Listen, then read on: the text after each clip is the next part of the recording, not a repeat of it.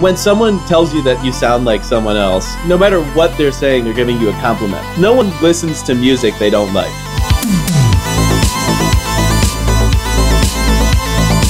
Ultimately, that's what makes music such a unique form, is that everyone really brings their own meaning to all the music.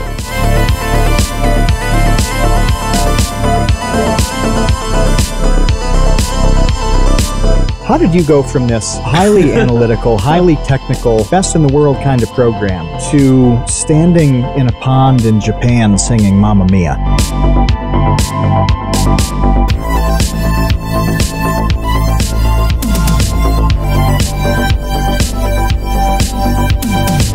I would say that the most damaging concept in human history is the idea of better or worse, even more than good and bad.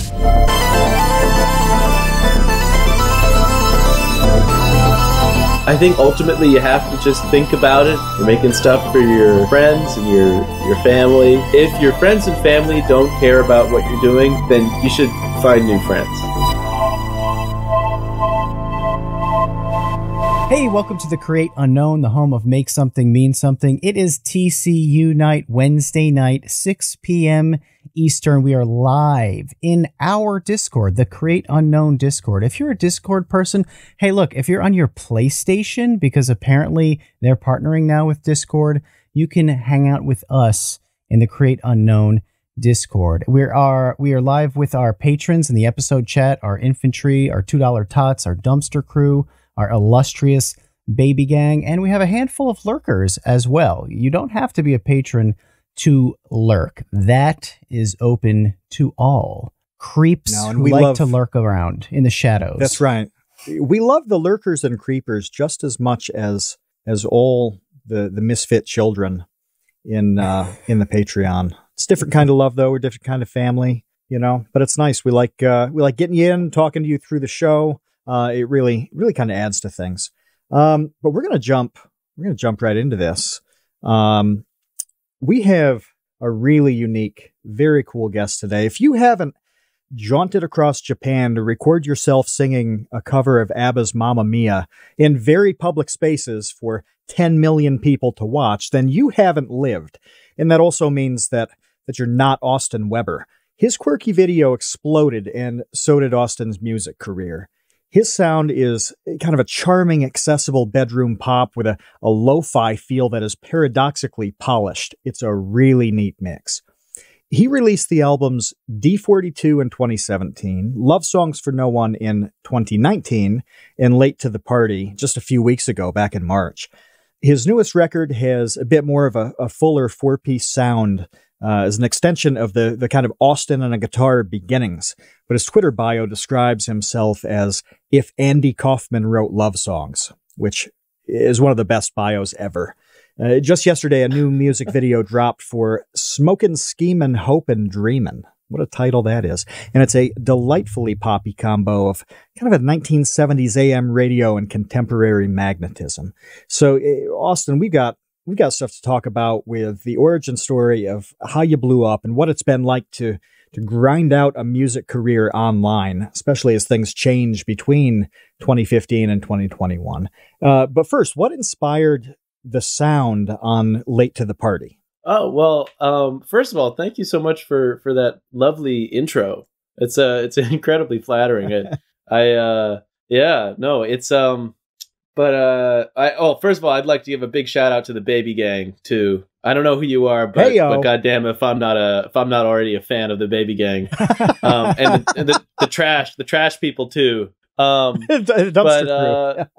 Dumpster crew, yeah, the dumpster crew and the baby gang. I want to see them play a dodgeball game against each other. I think that would be great. At any rate, the new record. You know, it's so hard describing your own music, or at least I find it really tough to describe exactly what it is I do, or what it is I sound like. But then every once in a while, like some other person will like drop in with like a lovely summation. One of my really good friends, who's directing my next music video, a wonderful director named Christina Shing, called this record I don't remember exactly what she said. I'll actually have to ask her. But it's sort of like if the Beach Boys were, if like late Beach Boys were working with Vampire Weekend, and I was like, you know what? That's great, because the late Beach Boys stuff and the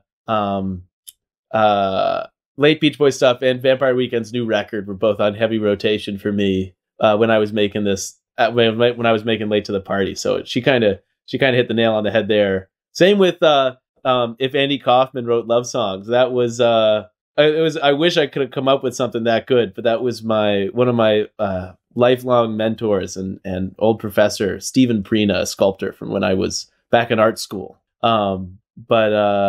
Yeah, no. So there's a funny quote, funny quip I read the other day about the Beach Boys. I forget who said it. It's like, yeah, the Beach Boys, they have three kinds of songs. It's like, look at that cute girl over there. Like, wow, your car goes really fast, and I'm going to die alone. And so I was listening to all the I'm Gonna Die Alone records when and then all the really poppy Vampire Weekend stuff, and a lot of other stuff, a lot of J.J. Cale on this record. You know, his early Drum Machine focused records are really, really big in the pantheon of stuff I was listening to. I mean, like, it's so hard for me to come up with references that I have, because there's just so many. It's like all, it's all jammed in there. But again, I'm sort of straying from the question. I'm sure you have a list of better ones for me to answer, or not better than that question, but that, you know what I mean? Yeah, it's always dicey. I didn't even have a coffee today. Look at me go.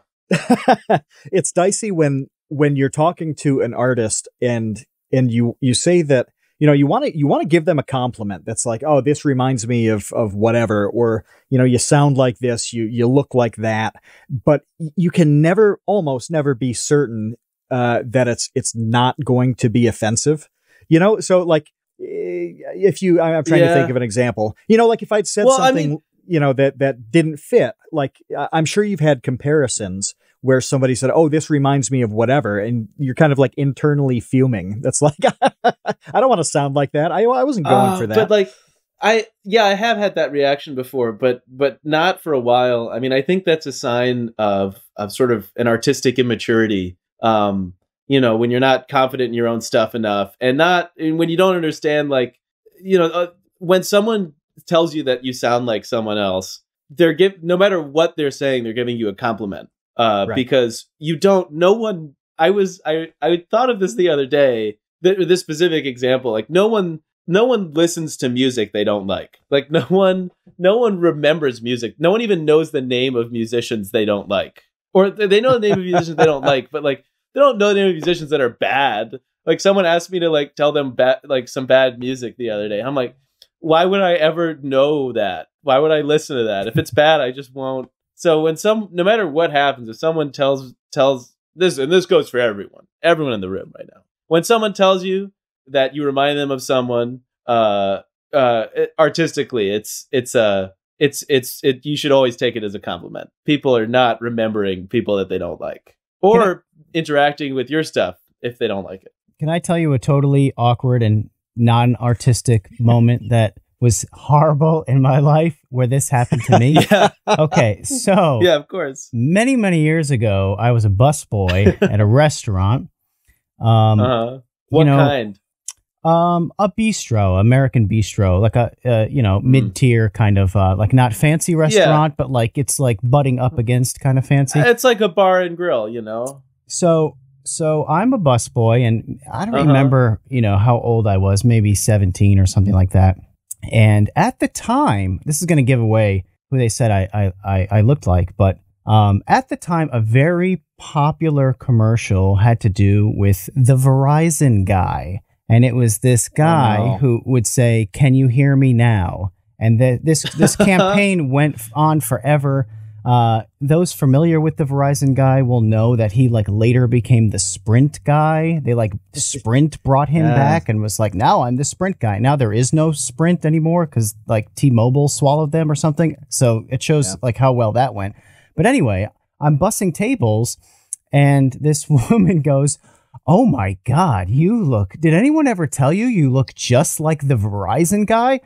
And I'm 17. This caught me off guard. I'm just trying to bring them bread and water. And I must have reacted really like annoyed or awkwardly. I don't know. Like I didn't have the social graces or, like the kind of like the social muscle developed to like react in a way that wasn't awkward. I was really weird about it because I was like, what?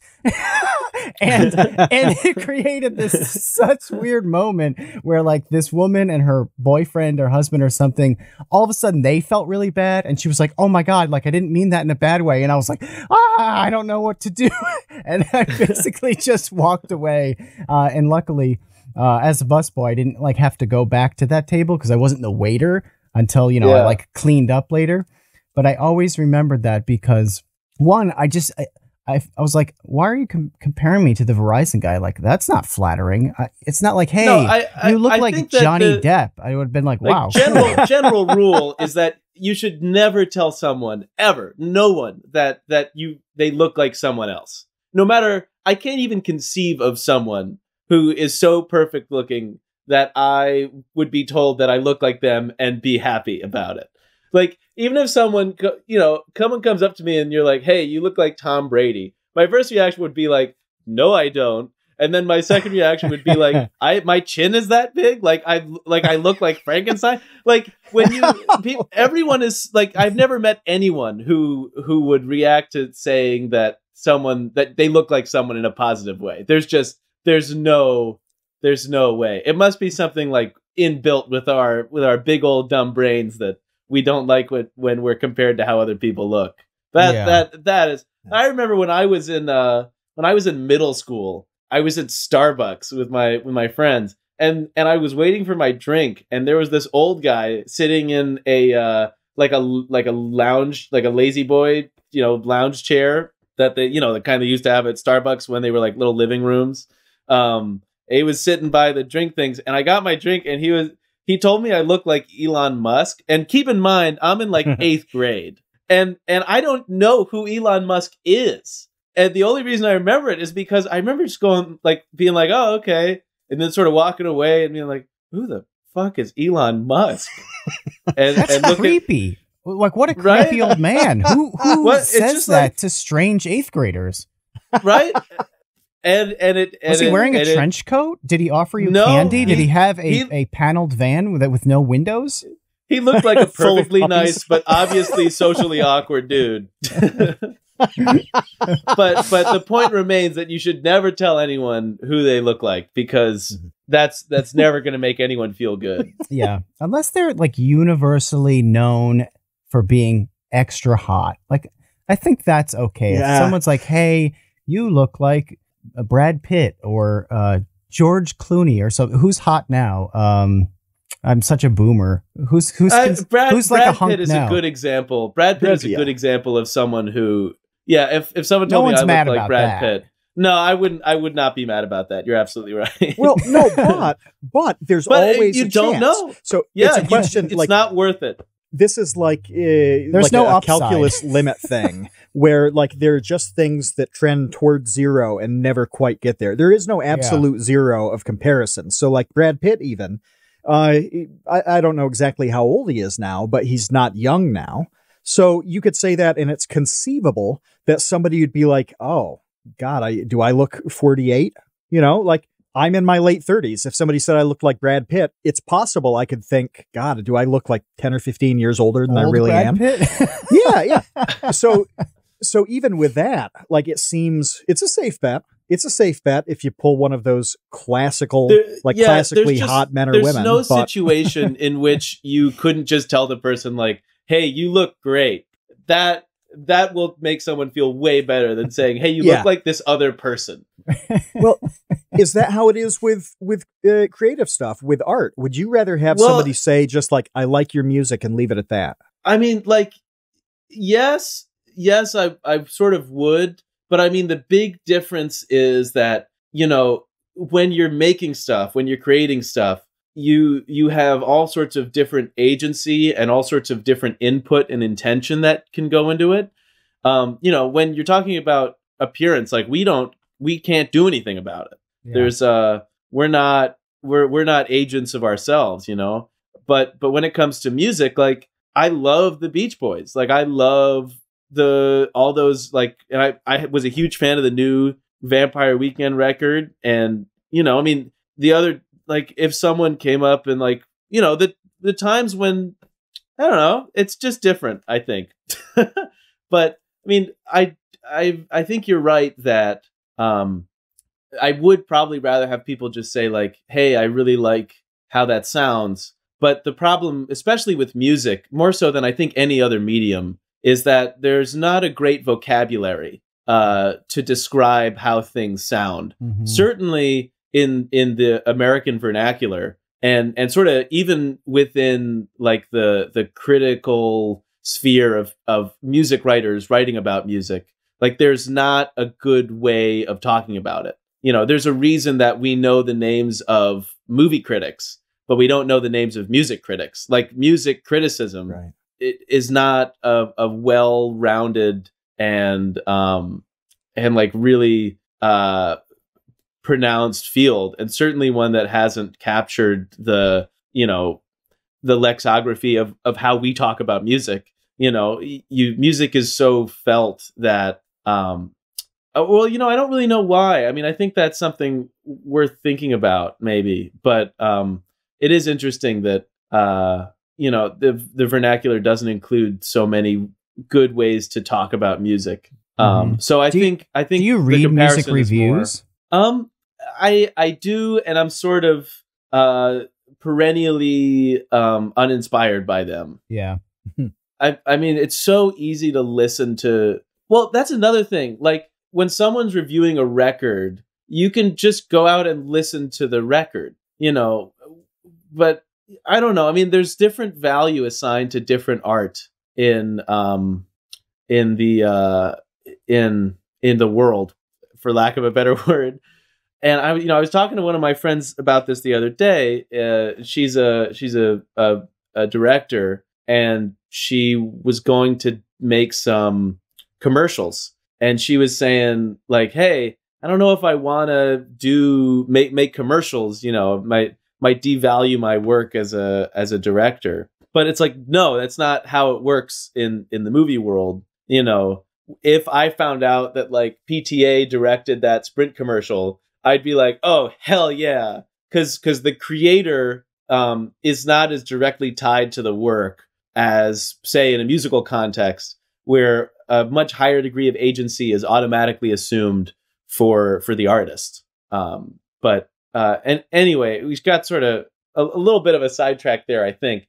But needless to say, I don't remember what the question was. Well, I like thinking about and talking about this music review thing because I have never thought about it before, and I don't I don't read music reviews. I don't watch YouTubers who review music because the times that I have tried, you're right. The things that they're saying, it is almost word salad. It's almost meaningless. It's like, okay, those words that you're using, I don't understand how they really translate to what I'm hearing and what I'm feeling. And that is a very bizarre thing. Do you think it's because you bring so much of yourself to listening to music as opposed to like a movie review or reviewing a television show? You can talk about the character arcs and plot development and lighting and cinematography and the music choices, plot holes. There are so many kind of tangible things to analyze in film and TV. Whereas in music, you're like, well, this fuzzy guitar sound is staticky. You know, I'm like, I don't know what that means. Yeah. Well, I mean, there's a lot of great writing about music, you know, and there's a lot of great music writers, and there's a lot of great writers who can use music in their writing to really great effect. But I think the problem is sort of peculiar to trying to describe what things sound like, which is invariably comical, and just because it's like watching someone try to it's like a Monty Python sketch where it's just like someone trying to do an activity that's impossible. And yeah, I mean, Richard Wright is an example of a writer who can write very, very well and eloquently about music, but I wouldn't call his stuff like music reviewing exactly. And there's a lot of great, historiography about music. But I mean, I think, yeah, I mean, there's nothing that compares to just like the music is, yeah, I think you're absolutely right. You said something early on where about how much of yourself you bring to the music. I think that's spot on. I mean, ultimately, that's what makes music such a unique form, such a wonderful thing to work with, is that everyone, more so than any other thing I've ever experienced, really brings their own meaning to all the songs, all the music, all the music. But I mean, that's one thing that's really cool is, a lot of my songs are about really specific things that feel really sort of peculiar to me or particular to me or my friends or, whatever, a certain experience. But the more specific you make stuff, musically or lyrically, the more general it sort of becomes. Like, who hasn't listened to Tangled Up in Blue and gone like, fuck yeah, like that is how I feel right now. Like, and you're thinking about all this tapestry of your own life in this song. None of us has ever like gone up to the Great North Woods and worked as a cook for a spell, but like it's sort of inherently when Dylan tells us that that's what he's doing in your head, like you are doing that too, but maybe your version of going to the Great North Woods and working for a cook as a spell, is like, yeah, I went to like Indianapolis and like worked on a commercial for a month. And like, but we all have those connections that are sort of baked into music, and it must be something hardwired with our brains, because it's probably has something to do with I don't know, you sort of make those connections also when you're reading poetry and definitely when you're reading novels to sort of a lesser extent, but the conciseness, the concision of like the form of a song is super important, I think, to the ultimate ineffability of reviewing exactly what it is that's going on. Because ultimately a song is 3 minutes, What's it like working in a different medium? You mentioned having a sculpting professor in the past. So at that point, I'm thinking you've dabbled in more than just music and have gone kind of deeply into it. So what is the difference when you paint something, sculpt something, make a song? Right? With all these things that we're talking about how they hit other people, how you feel about them. Yeah. Do you have any perspective on those differences at this point? Oh yeah. I mean, I think about that pretty often. I mean, I think it's, I'm going to think for just a second. Well, first, what other stuff, what other mediums do you deal in? Well, in college, I was a double major. I in writing classical music and making sculptures. I was a sculptor, a music major, at Harvard, and so there was just like those were really sort of two different worlds, but work wise. But then sort of the thought processes that go along with it are really similar, sort of no matter what you're making. Because so much of it is just like knowing what you want, and the lesson I learned in all my classes, rigorous whatever, is just that you gotta go to bat for your own work. Like you have to make stuff that you believe in, and that's the stuff that ultimately like really connects with people. Is stuff that you care about. I mean, I remember when I got to college, I skipped right into I skipped right into like the graduate program for electro acoustic composition. So it was basically me and like a bunch of like 30-year-old grad students, and I was this 18-year-old kid, and I really had no idea what I was doing. You know, I've been making music my entire life, but I'd never thought critically about it in the way that like a 30-year-old Harvard grad student does, which is just a different beast. And I remember thinking that way, you know, thinking that, oh, I'm not thinking about it in the same way, or like whatever. It felt like there was anyway. I remember just like really going out and trying to make stuff, not for me, but like for the, you know, that I thought would be good. You know, you make stuff that you think is gonna be good, rather than the stuff that you actually want to make and care about. And my mentor, well, the guy who later became my mentor, you know, and my advisor, for you know, to this day, this wonderful composer and like amazing guy named Hans Tuschku, like took me aside after class one day and was just like, Austin, and he's saying this all in like a wonderful East German accent, like, Austin, like, you gotta, like, I can tell that you're saying a lot of stuff, you're writing stuff, and it's good, but you gotta make stuff that you want to make. Like, I can tell that you're sort of fronting. I do not think he said I was fronting, but that I was gonna say, it's like, I can tell you are fronting. Yeah.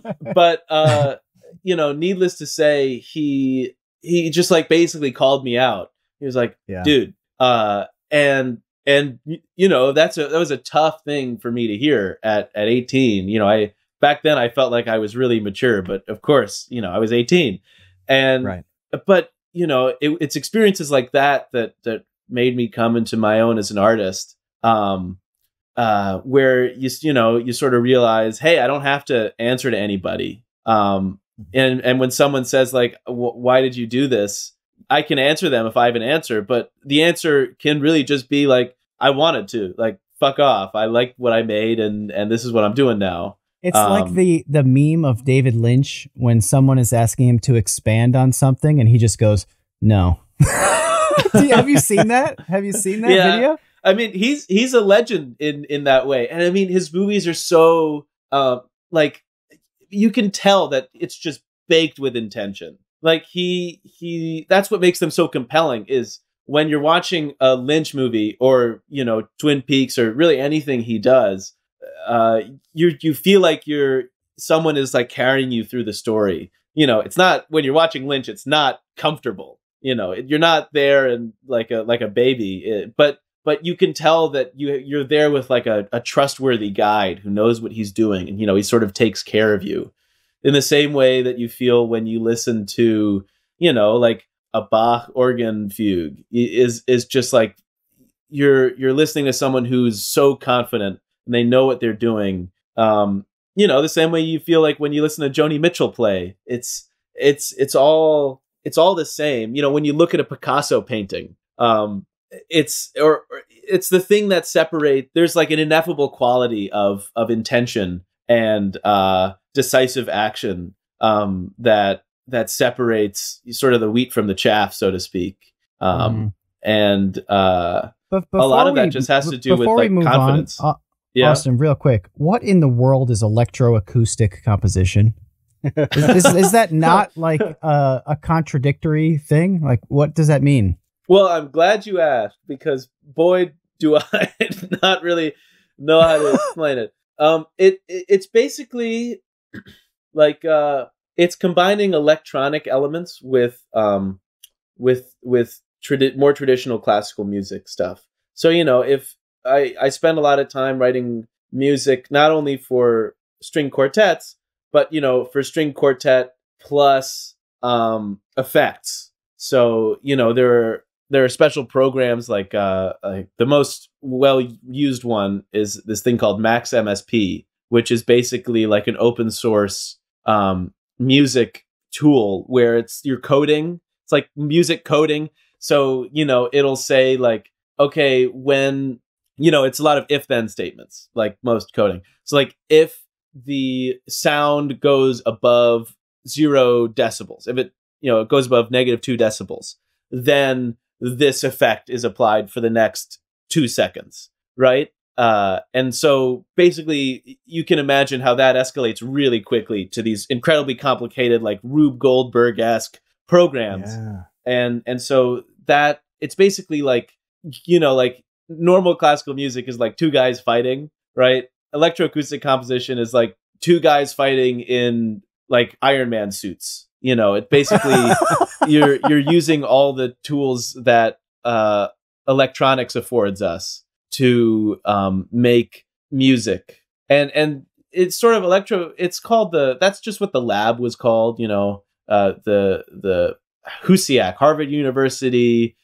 I don't know what the S stands for. Electroacoustic composition. I have no idea what the S stands for. But point is just like it's like galaxy brain music. I was going to say Galaxy Brain. I was like. going to say Galaxy Brain. I can't believe you said that. The whole time I was going to interject and say, so this is like Galaxy Brain composition. Yeah, no, pretty much. Like they should just call like the next level stuff. Galaxy Brain composition. That would make more sense. But what's really funny is like tons of overlap with like house music and stuff in that little world. And like anyway, so that's what electroacoustic music is kind of. But you know, it's basically like instead of composing for a string quartet, I'm composing for a string quartet and this array of 60 speakers we have set up all around you in like a giant dome. You know, it's really fun. Futurama. It's like yeah, it's Beethoven's head in a jar in Futurama. Yeah, it's like what you imagine people would be listening to like 4,000 years from now. But that stuff is more like watching a movie, you know, because it's so gestural and so like sort of abstract. It has a lot of connections with like experimental film, you know, the montage, you know, I don't know. Of course, it started in France and Germany, but anyway, enough about that. That's what I spent a lot of my time in college doing, was that and making sculptures, which again, you know, has sort of the same thought process. Like you look at a Calder mobile, and you just know this dude saw it and made it, and it's complete and it speaks, you know, it's an intelligible sentence is sort of a good way of putting it. You know, when if an untrained sculptor like makes something just like a thing, you know, it's like writing it's like you know English words, but you don't know how to put them all together in a way that makes sense. But when you sort of learn the language and learn how form and function work, then you can start to speak in these really eloquent sentences, with form, in the same way we are talking to each other right now with words. Mm-hmm. How did you go from this highly analytical, highly technical, really best in the world kind of program to standing in a pond in Japan singing Mamma Mia? Like, what is the progression here from A to B? Because it doesn't seem like a straight line.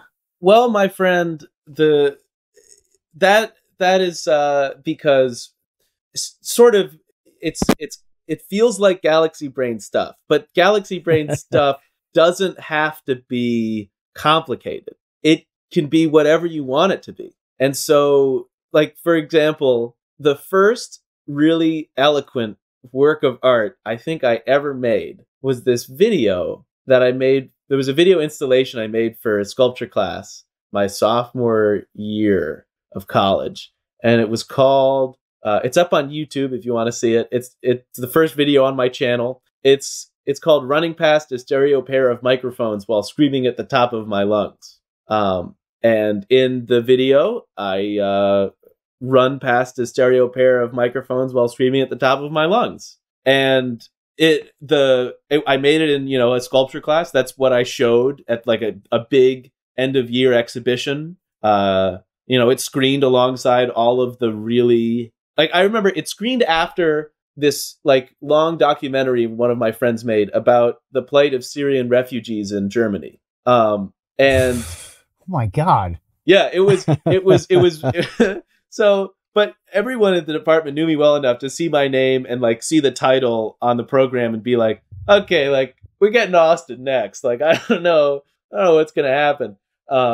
But you know, what you learn is that anything you make is just as valid as anything else, you know? So when I showed that, nobody came up to me and said like, you know, what is that? Like the more, the better at making stuff people become, right? The more, open they become, right? The more accepting they become, because you just know good work is good work, you know? Like it's like when you're, it's like a level of maturity. Like when you're 8, you see a Ferrari pass on the street and you're like, oh, like that's so cool, you know, like, wow.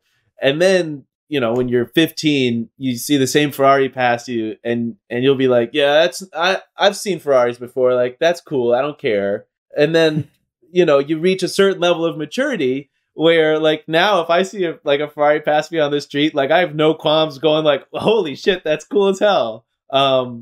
You know, I don't know if that analogy makes sense, but needless to say, you know, when I played that at the big, you know, exhibition at the end of the year, like everyone loved it. They all watched it and it's funny and they laughed, and no one ever asked a question of like, you know, why did you do that? Like, why did you bring it here? Like, you know, and the question was ever even raised, like, that it didn't fit or it wouldn't fit. No one had any qualms with it because, you know, it was good, well thought out work. You know, it made a statement, and it was sort of like my own proof to myself that like, if you have an idea and like, execute in a meaningful and concise way, and you sort of complete the sentence, so to speak, you don't have to use fancy words to say things that people want to hear, you know? And so the jump from, you know, what may seem like high academia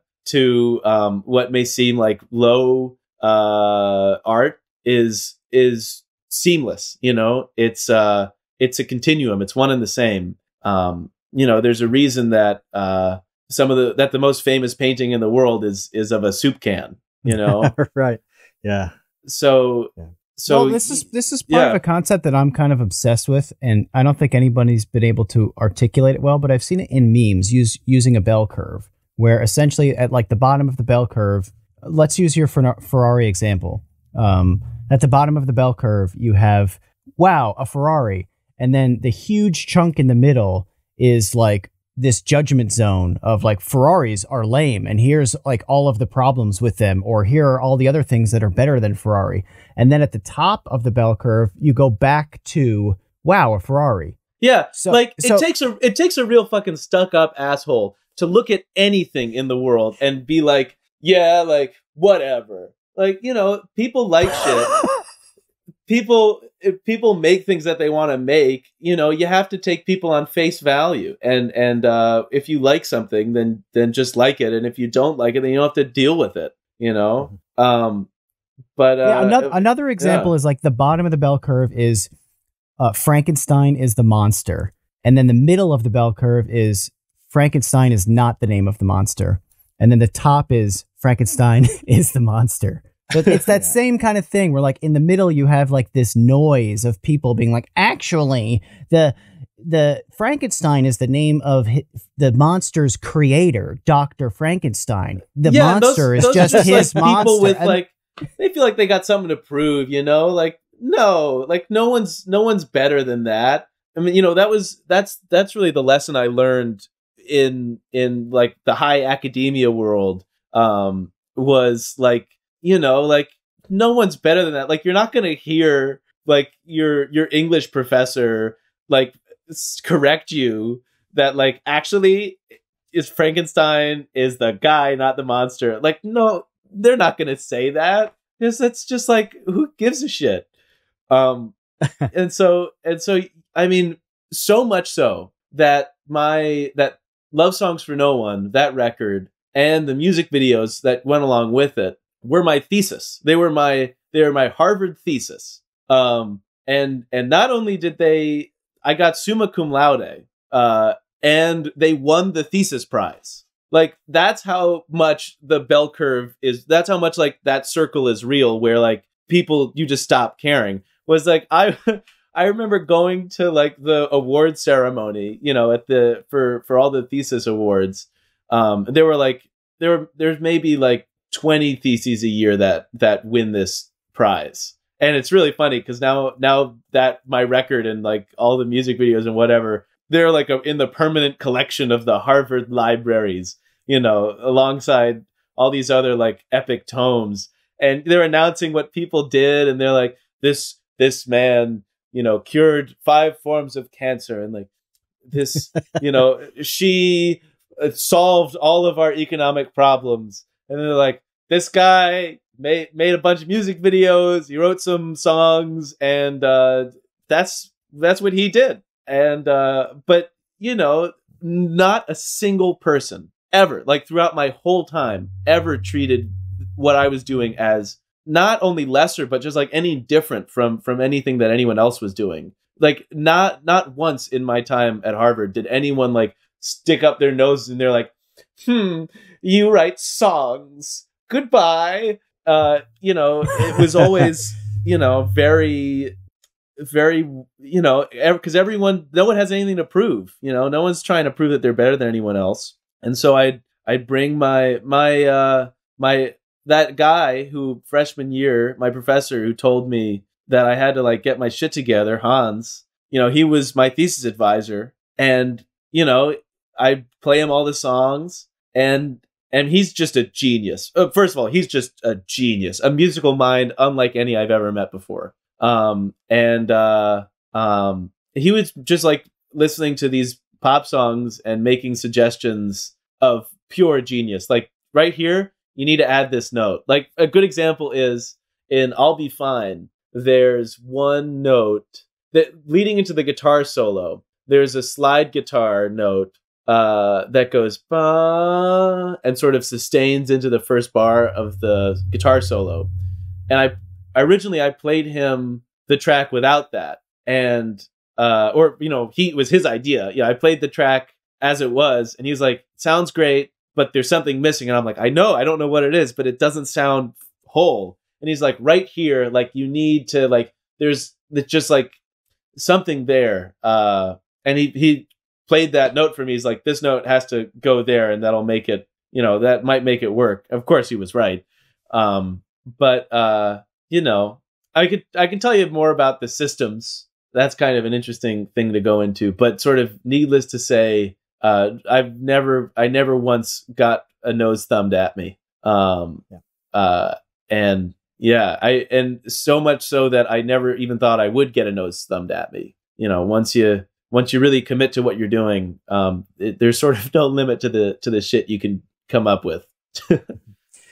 There are a couple things that I want to jump on here, and one of them is that that nose thumbing thing. It's really important that it doesn't happen. And so back in the 90s, since you're talking about Harvard, back in the 90s, they had a course from a historian, William Gannap, that was about, I think they called it Baseball in American Life, something like that. And nobody in the Department of History there thumbed their nose at that, even though I guess in the kind of the annals of history, baseball is probably, you know, not in the top 100 most important topics.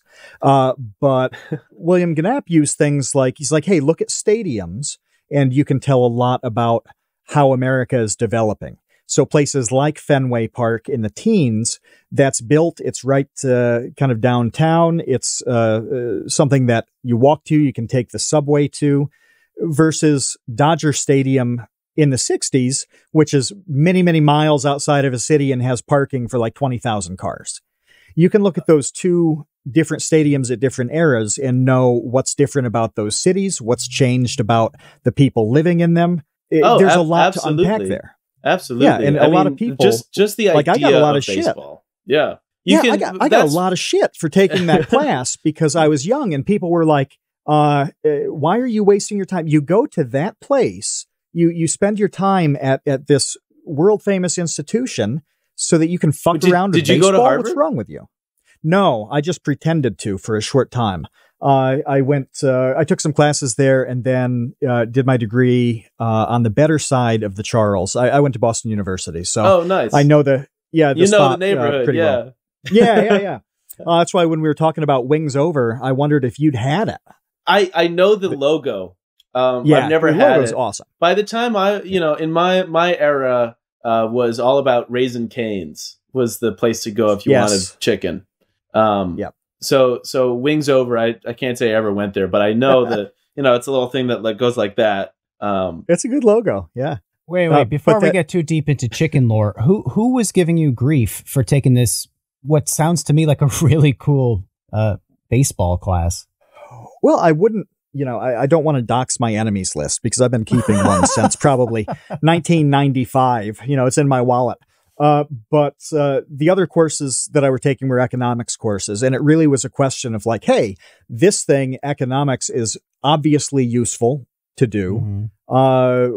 Baseball is a throwaway class. Well, it really wasn't. That set the tone really for a fair bit of my life, for looking at things that are seemingly frivolous and they actually aren't at all, and you can pull the value out of that. And I'm so glad. The second thing that I really want to say here is I'm so glad you said that it's seamless to go from high culture to low culture, that there's no difference here. And Kevin brings up this bell curve meme where the high end and the low end are the same. A lot of people don't believe it works that way. And I think, it's tough to see it until you have experience, dipping your toes in that high end. But there's this skepticism that's like, if I get formally trained in art, I'm just going to sound like my teachers. If I, do anything else, like it's going to be derivative in some way. I've got to be independent in all ways. I don't want a mentor because I just want to figure it out myself. That's the prevailing wisdom. I think those people just aren't comfortable in their own skin, and that's it's a definite hump to get over. I mean, everyone, and I think the key sort of throughout is patience. Everyone who is comfortable in their own skin was once not and may not be again, and so you just don't argue with people. If someone wants to correct you that Frankenstein was actually the guy's name, don't go back at him and be like, why do you care so much? Just be like, yeah, sure. You're right. And there's sort of it's all about people thinking they're better than other people or thinking that other people are better than them. And it's just this weird, value assigning ecosystem that gets you really, it just is bad. It just doesn't matter. It's hard to even say something about it because it just is so everyone, hopefully, to lead a happy and fruitful life. I think everyone will eventually people will just figure out that it doesn't matter, Do you realize, though, that if everybody followed your advice, there would be virtually no interactions on the internet? Everybody would just kind of log in, check the weather, and then shut their computer down. Well, no, because then people would be saying truly interesting things. Instead of the goddamn Rolling Stone 500 best records of all time type list, right. These are the 30 best guitarists of the late 2010s. And you're like, who the fuck cares? That's not actually interesting. That's just something pretending to be interesting, written by somebody pretending to have interesting ideas. A truly interesting thing would be talking about actually the records. It's not. I don't know. It's just not interesting to say things are better than other things. That's the lamest thing anyone could possibly say. So if we were all sort of on the same page about nothing mattering and value being meaningless, I think we'd actually get things done for once, and be happy, because, you know, then we're not comparing things with other things, which is ultimately how you get into trouble in any part of your life, you know? But aren't some things better than others? I mean, so look, I mean, you mentioned no, but see, that's a dangerous path to go down. I have to pitch this to you. You've got to give a solid answer on this. Yeah. Are these two compositions equal? One of Bach's fugues and Warrant's Cherry Pie. Are these two the same thing in terms of cultural value, musical value, artistic value? Are they equivalent? Hugely equivalent. And I say this as someone who, like, loves Bach fugues. Like, it's my favorite thing to do. Is just to, like, sit down on my couch and, like, you know the Maxwell guy. Sitting in the chair and his hair gets blown back. Yeah, that's how I feel when I listen to, right. That's how I feel when I listen to, like, Bach fugues. It's like it's like the THX logo is coming over the Maxwell guy. My brother had that poster on his wall when he was in high school, and that was in the 1980s. So I wonder how many people listening know that Maxwell poster. I'm amazed that that's something that, like, Kevin or I would have brought up and then groaned about. Yeah, because when we realized that none of the kids would know. No one knows what we're talking about. Yeah, well, it is classic. It's a classic thing. I think everyone knows the image of the Maxwell couch guy, even if they don't know it's a Maxwell thing. Like, the same way everyone knows the picture of the two incredibly fat guys on motorcycles. Like, that is a part of American cultural memory. We all know the fat twins on the motorcycles. Right. We just do. And if you don't, listeners out there, if you don't think you know, look it up and you'll go, oh yeah, those guys. That was on the cover of the Guinness Book of World Records in the school library. I remember so distinctly the image where the guys have mustaches and, like, dark sunglasses. Yeah, it's black and white and, like, really contrasty. Yeah, everyone knows that picture. I'm convinced. That's nuts. That we saw this, like, in our respective 1990s moments or something, and know exactly 30 years later this niche photograph. Yeah, and it's so striking, and it's, like, so good. Like, the photograph, it's so funny, you know. It's a perfect joke. It's a perfect joke. And it's like something that only, like, John Swartzwelder could have written. It's like it's something that feels like it has existed forever, you know, like a joke that has no sense of time or place. It just is, you know. But we were talking about something and then got side. Oh yeah, Bach versus Warrant. Right. I mean, they're just different, you know, and the values of them are different, but equal, you know. If you had, like, a Sophie's Choice moment, who do you save? If those are the two options, which one do you choose? That comes down to a preference, which is different than good or bad, or even like or dislike. You know, if I was living, if, you know, you walk into, like, a dive bar, you don't want to hear Bach's organ fugues. Like, I fucking love Bach's organ fugues. Like, that would be the creepiest thing ever. Right? Talk about Lynchian. That would be like a David Lynch horror setting. Right? And so you can't say that one is better or worse than the other. They're just different. You know, when you walk into a dive bar and they're playing Cherry Pie and you just get to be like, she's my cherry pie. You're just like, fuck yeah, you know. That's a barbecue. That's what you want to hear there. Could you imagine a 4th of July barbecue listening to Bach's fugue, or a 4th of July barbecue listening to Warrant's Cherry Pie? This is not a choice. It's obvious. No. If you walk into Brookline, though, since we're talking Boston, if you make your way into Brookline, you will almost certainly see some barbecues with classical music playing in the background. That's true. Such is the population there. Yeah. Well, it's a different barbecue. They're a funny neighborhood. It's a different kind of barbecue. It's a different barbecue. But that was the point, yeah, is that even as far as barbecues go, you're going to have that massive range from the cherry pie barbecue to the Bach barbecue, and that could be in the same. Yeah. Again, with that geography, Alston turns into Brookline, and what's happening on one side of the avenue is very different than what's happening on the other one culturally. Yeah, it's very true. And it is one better or worse? I don't know. Well, I mean, no, that if I had to choose one, I know what I'd choose. But well, yeah, but I would say that probably more than any other language, any other word in the English language, or the most damaging concept in human history is the idea of better or worse.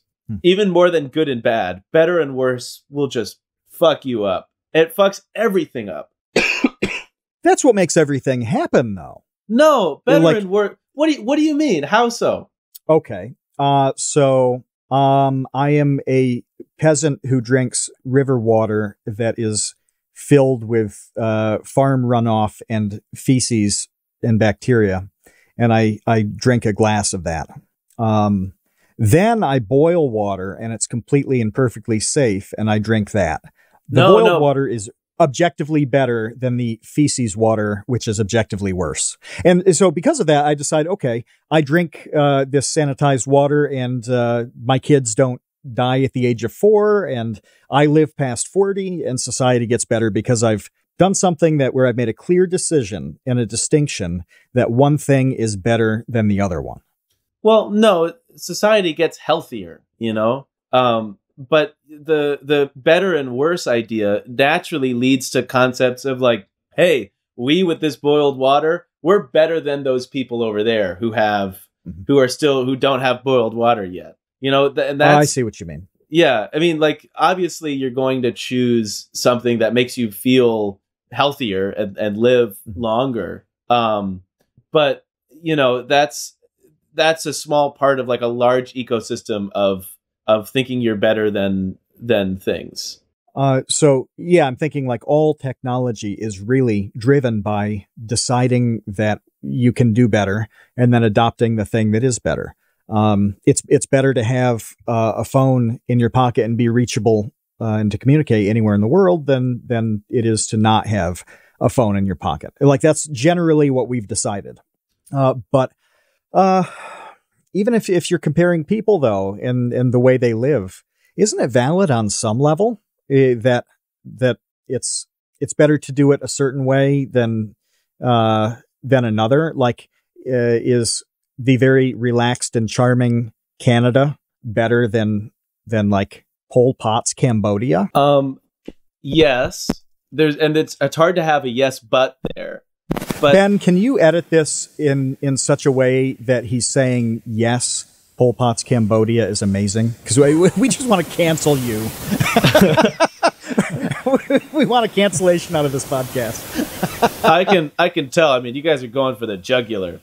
It's what we do on the Great Unknown. We're a gotcha podcast. That's so we're famous funny. For ruining careers. That's true. But I mean, I would say Pol Pot is a bad person. But I think extending that to a whole nation is where you get into real trouble. But you got to do this with your art, though, too, right? Like, you described having a mentor who took you aside and said, I know what I'm listening to here isn't really you. So you had to decide that me doing what I think is the right thing is not as good as me being me. Like, so what's the push and pull? Like, at some points you've got to do this, but at the same time, you're right that if you're constantly in this better and worse mindset, you're going to go nowhere. So how do you find a balance? Well, I mean, it's not even about finding a balance. It's about, realizing you don't have to balance. It's you're stepping off the balance board and just walking. Once you get rid of the idea of better and worse, you don't worry. It's not even a negotiation anymore. So how does this play into YouTube, having a career, being able to support yourself as an artist? Because you know, when you look at something like the Japan video where you're singing Mamma Mia that has 9 million views, and then you do, you know, original music and it doesn't get 9 million views. So how do you parse, going back to what you said earlier, which is kind of like doing things that will meet people halfway in terms of like getting to know you as an artist, and then also you doing things that are just an expression of yourself? And how does making a career out of that fall in line with those values? Well, I mean, I'm never trying to make... again, it's not really a negotiation where I'm going out there and saying like, oh, I think this is what my fans want to hear, and then making something. It does come into the equation, but only at the very last stage. You know, if I really am torn between two different things, then maybe as like a final little thing, I'll say like, okay, like what would the fans rather hear? Like what do I think people want to hear? And then maybe I'll make that choice, or make the opposite choice. But it's, you know, an interesting part of the whole ecosystem of what I do, you know, and sort of even more than that, it's just like it's like a tool in and of itself, you know. It's a process. It's a concept that's interesting to work with and to think about. But on the prior note that you were asking about, sometimes you just like, you capture lightning in a bottle, you know. You do something and it just is like, it just resonates with people. And that Mamma Mia video, like, people just love it, and it makes me really happy to like have done something that connects with people in such like a weirdly visceral way that I can't really explain. I mean, and I think maybe the key is that I didn't make it for anyone other than my friends, you know. I wasn't planning on releasing it. My friends saw it, and because I made it just to have fun. I made it in like 2 hours. Like, it took so... Oh, wow. It was so just like, hey, like, this would be really a fun thing to do. And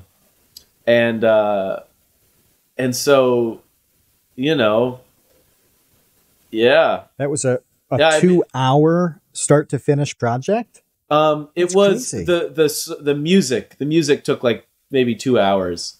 And then the video took maybe you know, we shot it over the course of 2 days, but then, you know, you just put it together. There was one draft, you know. But I wasn't thinking about making it for other people, or like, oh, what do other people like? I was just like trying to make my friends laugh, you know. I was trying to just make something that was really, really fun. And I think that at the end of the day is sort of what comes through, and what resonates with people is the sheer delight of the idea, you know, of the video. But was there ever a consideration to like, all right, here's my follow-up. I'm going to do Sound of Music in the Alps, and I'm going to stand on a mountain and sing something from the Sound of Music, or here's Greece on a sand dune. You know, do you see what I'm getting at? Well, like making it into a series of things, right? That's just like it's not interesting to me, you know. Okay. And I was lucky that when that came out, people caught on to the rest of my music, and now, you know, I don't have to. I don't want to. You know, it's not. It would have to be a really, really good idea to do that. You know, it's like, Deruta Sandstorm in a sandstorm. But come on, that's a really good idea. Part of what makes the Mamma Mia video work is that there's no real connection there. Like, it's a bunch of different random shit that's just like all in there. It's like I managed to hit a few different memes at once, sort of by chance. You know, ABBA is more broadly a meme, and Mamma Mia specifically is like a meme of a song, you know. Japan is definitely like a meme on the internet, you know, as like a concept. At least in, you know, on the American internet, we all recognize that. And it's what else? Like the video editing style, like the early YouTube 2005 nostalgia style is sort of a meme. And like having like dads are a meme, you know, the fact that my dad shot it definitely like makes it more meme worthy. Yeah. And so it's just like, it was this perfect storm of like stuff that I could never have tried to do. Like I could try my whole life and never make something that like just has all of those layers, because it would seem insincere. Like ultimately that's the magic of the video, is that it's completely and utterly sincere. And if I were to do another one, it wouldn't be sincere. You know, I can't really imagine capturing that sort of strange magic, just trying to do it on purpose. What do you do when you pour your heart out into a project? You make the thing that you want to make, yeah, we got this in the chat. Is that it's you know, another way of saying make what you want to see. You know, we hear that kind of thing a lot. Yeah. What happens when you do that and you put kind of all your vulnerabilities and everything out there and nobody cares? Because this is something that just comes up with creatives all the time. They've been doing this, they've been grinding away, and it just doesn't have the traction. What do you do to get through that process? Well, you know, I think ultimately you have to just think about it. You're just making stuff for you. You're making stuff for your friends and your family. If your friends and family don't care about what you're doing, then you should find new friends. Because good friends will always care about what you're doing no matter what. And like what you're doing no matter what, because you made it. Right. They'll want to see you happy and doing things that make you happy. Exactly. But at the end of the day, like if like a random guy on the street doesn't like what I'm doing, like that's fine. It just doesn't, it shouldn't matter, you know? I mean, and that's definitely something that everyone who makes stuff struggles with. You know, it's really easy to sit here and say like, hey, like if like man on the street doesn't like it, then it doesn't matter. It's super easy to say. In practice, really hard, you know? It just, yeah, it's something that I think everyone who makes stuff struggles with, no matter what level of making stuff they're on. It's tough.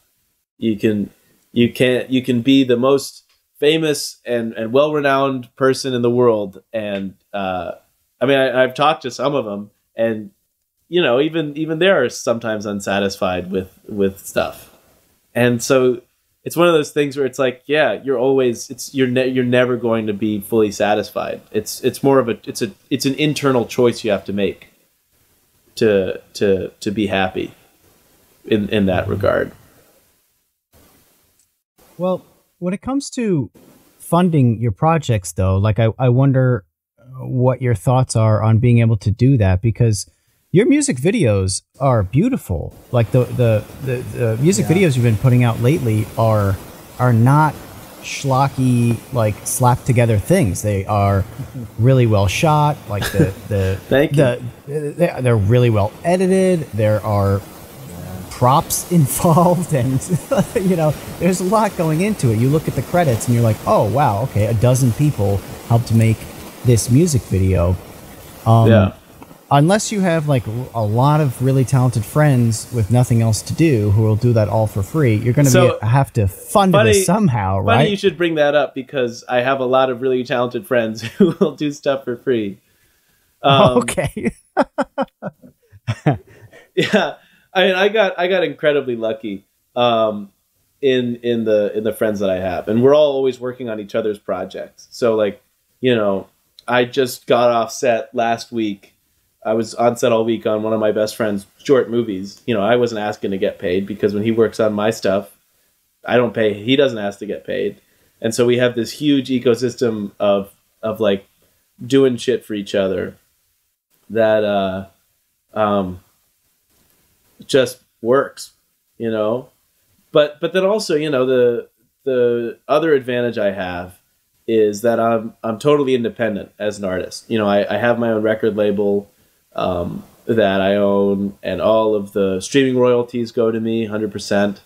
You know, all of the YouTube royalties go to me 100%. And when I sell merch, like, that all goes into funding the stuff. And so because there's no middleman, you know, economically, the bottom line is way better. And so that also goes a long way to funding stuff. Why'd you choose to go that 100% independent route? Well, you know, at first it was out of necessity, because, you know, everyone starts out 100% independent. But then now it's just out of fun. You know, I can do whatever the hell I want all the time. You know, I have complete artistic control and freedom over everything I do. And that's something which I'm just so grateful for. And I feel very lucky to have that. You know, I guess one could say that the fans found me before the record labels did. And so, you know, I'm sticking with the fans. That makes sense. You mentioned this broad network of other artists and creatives. This is something that I hear a lot from, you know, from the younger people who are getting started in their respective spaces. Like, they want to be in a network. They want to meet friends who are like them. You know, they want to come across other talented people and just have this friend circle. How do you do that? How do you get to a point where you're meeting other people like you? You just got to go out there and meet a lot of people. I mean, I was really lucky. Just go do stuff? Yeah, you go do stuff. I met the foundations of the rest of my life crew in college, you know. So that's sort of that was a good time to, I don't know. I mean, like, I went to art school, and so, or, you know, I didn't go to art school, but I was an art major. And so all my friends from the classes went on to also make art and make music and make movies and stuff. And then, you know, you make stuff with other people, and then you meet their friends, and then you meet their friends. And over time, you know, you're part of this big ecosystem of people. But it all comes from, like, doing stuff. You know, you just got to go out there and do stuff, and never say no to a project or to a meeting or to drinks or anything. Showing up seriously is a really big deal. And we've talked on past episodes, like in regards to VidCon with YouTube, that there are fewer ways to show up and run into people and talk to them and kind of build friendships and stuff in this industry than some of the others. Yeah. But you gotta show up. It sounds so simple, but you have to do things in person here and there. Like, if possible, it's possible to do it without that. And some people have, you know, all sorts of limitations and circumstances in their life that make it very difficult to, you know, pop into some of those events. So you can do it without that, but you just got to show up somehow, whether it's an online thing, whether it's an in-person thing. And a specific example to us is Tom Videoger is in the chat here. I've mentioned him a few times because he shows up most weeks and pops links in as we talk about things. Well, that sticks in our minds. You know, the people who do stuff like that, they're on the tip of your tongue and brain when you're thinking of people for different sorts of projects. And that happens because he shows up and does something. And you don't know what it's going to lead to. It may lead to nothing. But you keep doing that, and you start to meet people. That's a good thing. Yeah, 100%. It's the only way to fly. The thing, I want to circle back a second to something that I've always wondered, and because we haven't had a lot of music guests on this podcast. You know, we did have Hot Dad on a while back, but this never came up, and that's Spotify CPMs and YouTube CPMs. What's the CPM?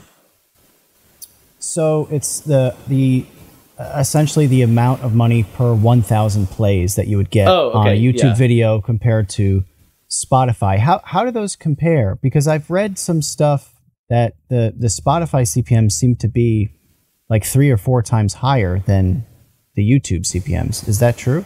Yeah, that's basically true. Spotify pays me way more than YouTube does.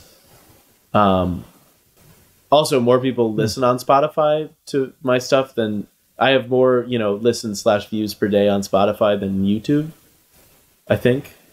But yeah, Spotify pays out like way more than YouTube does. Okay, that's what I thought. Yeah, because I had seen some stuff complaining about the Spotify CPMs, and when the person mentioned what they are, as a YouTuber, I was like, I would love if the YouTube CPMs were that high. Holy cow! Like, this is what you're mad about? But I mean, even Spotify CPMs are way lower than every other streaming service. Oh, really? Yeah. So like Apple Music is much higher? Yeah, 100%, way higher. And sort of wow. Another point of stuff is that the rate of like creation is so much lower in music than it is with like, vlogging or podcasting. That it, I don't know, I think it would be like to make a living on YouTube, you need to upload something like once a week. It's crazy. You have to upload something once a week that does really well, Mm-hmm. Which is crazy. And I thought about trying to do that for a while, but that's just not how I work best. Like I every 10 weeks I can put 10 things out, but I can't do one thing every week for 10 weeks. That seems crazy. Right. Yeah, go figure. Yeah. I don't know. Yeah, and I had wondered about streaming, like on Twitch, for example. Like, do you allow people to? Because I never quite understood this. Because I've heard a little bit about like the DMCA stuff when it comes to like streamers, for example. Like, would you and do you allow Twitch streamers to play your music or not? I've never really understood that whole thing. I always tell them, okay, go play it. Yeah, because I heard of a musician, maybe he's a YouTuber, I don't know. I'm butchering this because it's like a friend of a friend of a friend, who makes a living just allowing and publicizing his music to be played in Twitch streams. Huh, that's really interesting. That's really interesting. These streamers will stream for 10 hours a day. They need a lot of music to fill that. And if you are a musician, like you'd be almost crazy not to allow that to happen because that's a lot of plays. It's just a lot of background music that they need while they're doing stuff all day. Yeah, 100%. I never thought about it economically like that. But yeah, whenever people email me asking if they can use my songs in their Twitch streams, I always say yes, because yeah, of course they can. Mm-hmm. Yeah, it's I don't know. That's just like a little pro tip for any like musicians out there, any independent musicians out there. It could be a good revenue source for you. I mean, I don't know people on Twitch. I don't know how you could really get the word out on getting streamers to stream or getting Twitch streamers to stream your music while they are streaming. Just saying stream a lot. But it's almost like a baked in way to get your Spotify stream up or your Apple or whatever it is. Yeah. Matt, do we have questions to ask Austin before we let him go from our patrons? We do. Yes, we do. I've got to order these in real time. This one is actually on what we were just talking about. Isaac asked if you get anything for having your songs on TikTok. Yeah, I do. Oh, TikTok it pays artists who have their music on then? I almost nothing, I think. I mean, my stuff hasn't been popular enough on TikTok to really be paying attention to it. Not to say I haven't been trying to make it more popular on TikTok. For those of you out there, please go make my music very popular on TikTok. I would love that. Ben, producer Ben, has a couple, and they're pretty good. The first one is if you had to pursue a medium other than music, what would it be? I I'd probably be making, well, just the other stuff I do. I guess I would just have to stop doing music. What's plan B? If there is one. I don't know. If the music stuff really fails and I need to get a day job, I'd try to find something that I could make the most money possible doing so that I would have more money to make music. It's that, Kevin, it's the classic, like, sling chicken wings to support your art, isn't it? Yeah. I mean, if you have the artist disease, you do whatever you can to feed the monster. I mean, the two good jobs are either doing what you love or doing something that lets you do what you love. So I just try to find something that let me make music. Yeah, and a lot of this, when I say small YouTubers, I mean like small in the sense that it's not quite yet viable for them to have a full-time income where they can pay normal bills and all that, but they're making a few bucks. And a lot of them try to flip that switch a little too soon. And I like hearing somebody just say, hey, I'd rather have a job that fuels me being able to do this. And then if at a certain point becomes viable and you can switch over, then then you do it. But like Sumetto Media described this. He worked for years as he built up his streaming and YouTube stuff, and then eventually made the switch. Where does if you guys don't mind me asking, where does most of your revenue come from in the? I don't know anything about the podcasting business. With podcasting, it is generally audio ads. I mean, they're the kind of things that you read a little thing and they put it in a couple of the ad breaks. That's really most of it. I mean, Patreon is really big for so many podcasts. It's critical for us. That's what allowed us to go as long as we have.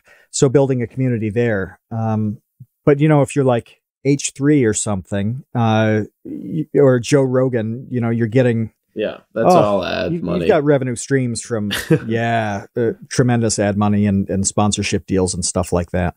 But yeah, a lot of podcasting people are in that balance. Like, it's hard to make enough money with a podcast to do it full time. We certainly don't do it full time, and it would be a hell of a stretch to get there. So you do other things. I mean, Kevin and I are living this in a way. We have day jobs that allow us to play around with a great podcast. Yeah, I mean, and that's Philip Glass worked for years as a taxi driver, so there's no even when he was a famous composer. Oh, no kidding. Yeah, famous stories about music critics getting into a cab and being like, "The fuck? What are you doing here?" Yeah, so it's all that's the gig, man.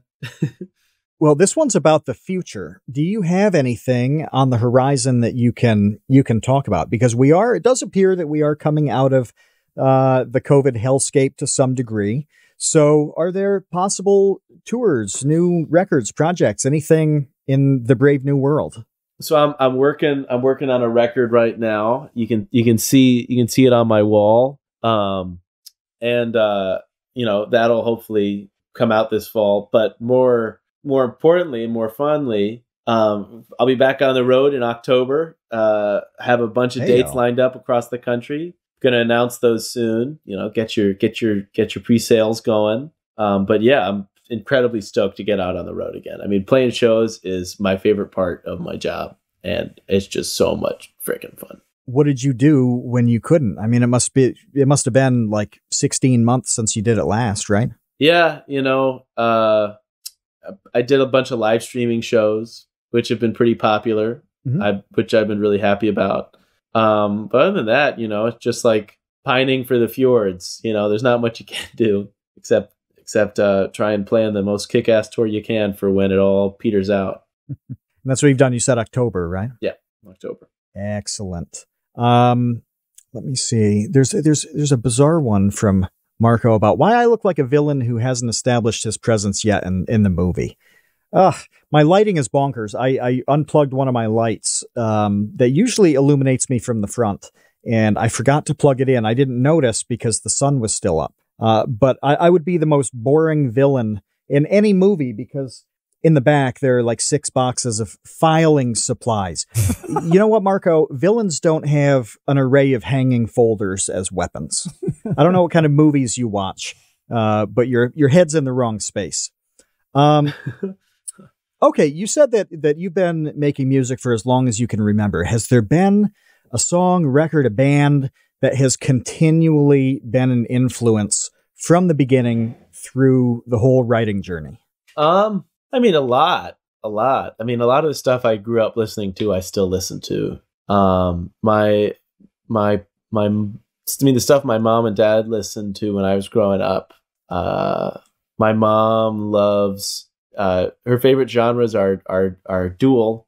She loves musical theater and punk rock and like 90s alt stuff. That's a combo. Oh, it's fucking cool as hell. And so when I was driving with her in the car, I would either listen to, Les Mis or Miss Saigon or Oklahoma, or we'd be listening to like The Clash and REM. And so I hold all of those. The Clash is probably is like a tier 1 reference for me at all times. They're just the fucking best, man.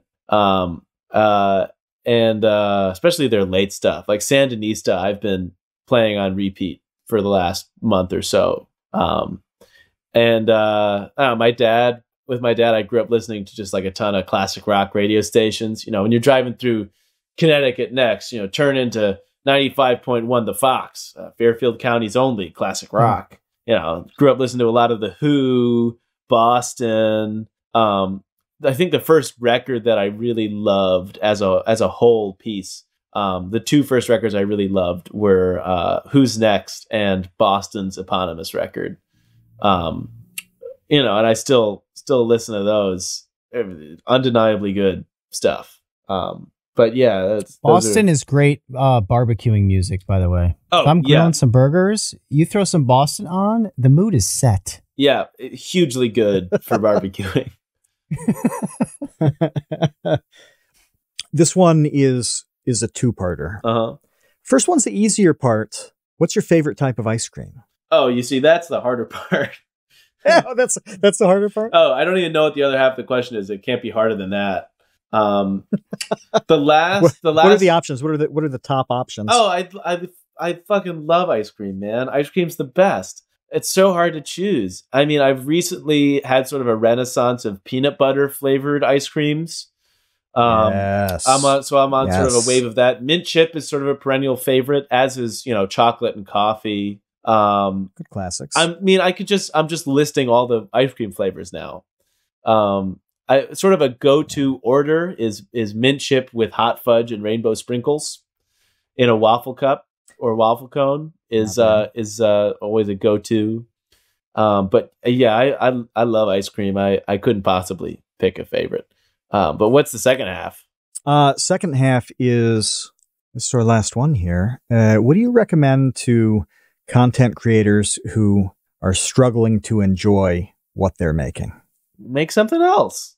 How do you flip the switch though? How do you decide, like, I have to pull the plug on what I'm doing to do something else? How do you do it? If you're not enjoying it, no one else will. How much time do you give it though? So like I've seen different creators have a problem where they're not enjoying it, but it's not because of what they're doing. It's because of how they're doing it. So like there's true. Something in their process that makes them hate it. Let's say that somebody loves writing and performing videos, but they hate sitting down to edit the videos. Well, if they got an editor, then that problem is gone and they enjoy what they're doing. Like how can you tell if something is a bad fit for you versus there's a problem within it that you need to work out, and how long do you give it? Well, I mean, it's all about sort of, well, once you realize something isn't working, you should stop doing that immediately. Once you realize you're fighting a losing battle, just change the battle. You should never spend time sort of running up against a brick wall that you're not going to break. And then it's all about thinking critically about what you like, what you don't like, how you work best, and trying to maximize the ways in which you work best and minimize the ways in which you work less well. So like, and a good example is one of the greatest writers and literary minds of all time, John Swartzwelder, the Simpsons writer, and oh, Kevin, you sent that article to me by him the other day, didn't you? oh my God, everyone needs to read his New Yorker interview. It is like great. So I come from a huge part of my scene is comedy writers, and we all just sort of worship John Swartzwelder. He is the funniest guy who's ever lived. It's crazy. I think I even mentioned him earlier in this interview, describing the two fat guys on the motorcycles as something he would have. You did, yeah. He would have written. Yeah, I was going to bring up that article because I assumed it was fresh in your mind since it just came out. Yeah, but anyway, he has an interesting quip in there where he's like, yeah, I hate writing, but I hate writing, but I'm really good at editing. And so what he does is he writes as fast as he can. Just in one night, he just like gets it over with. He writes total shit, but then he can do what he's good at, which is editing, and then he can make something great. And you know, I mean, Kevin, how finding nuts little is this? tricks like that. How nuts is this that he's bringing that up right now? Yeah, we literally talked about it the other day. I sent Matt that excerpt exactly. Oh, that's so funny. Word for word, that passage about the writing and editing thing. Yeah. But I mean, like, you know, you have to think critically about your own process and then learn how to work best. Like Vonnegut. Chinchilla has. Yeah. Oh, I'm sorry. Go on. Oh, no. Well, Chinchilla has a follow-up to this about the process, saying, what if somebody enjoys the process that they're in, but then the product, they don't like it, or it's just not quite what they intended? How do you take the process you enjoy and generate something you enjoy as much? That's interesting. That's a weird situation. That's a weird situation. You know, it's all kind of like generally, it seems generally related to me in that, you know, it's working out kinks in the whole thing, so that you feel good from beginning to end, or at least at the end about what you went through. Yeah, I mean, that's a hard one. That is a stumper. That's a stumper. I mean, then maybe shake up the process. You know. Mm-hmm. Even if you enjoy it, I mean, it behooves everyone to shake up the process. You know, I wrote my last record in sort of a I like after I finished the last record out in LA. I'm living in New York for the next few months. I just got a little sublet in the East Village, and oh, cool, and like working in a totally different space with, you know, different people around me, and you know, going from having like a nice big studio with all sorts of random stuff in it, to like a very tiny half of this room where my head hits one side of the wall, my feet hit the other when I lie down in bed. And you know, that's a huge process shift, is like limiting what you can do. And so that was something, you know, overall it's about thinking critically about your own process, and sort of using that, thinking outside yourself, and then, you know, what can I change? Yeah, that's a tough sometimes one. I think, setting up like kind of like guidelines for yourselves or restrictions can allow for new ideas to flow. Oh, it always does. And it's a good way of shaking things up. Yeah, it's like almost arbitrarily forcing yourself to do that. So, well, listen, man, this was great. I don't think that we have had a guest where we went so deep into like the processes of artistry before. So this was a really nice discussion, because I love hearing that kind of stuff. I dig it. I'm into it.